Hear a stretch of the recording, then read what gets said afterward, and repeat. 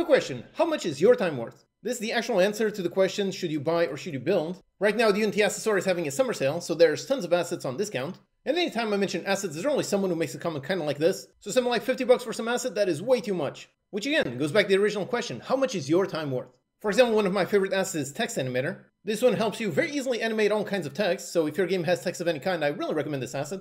You just add some simple tags and your text becomes animated in a real easy way.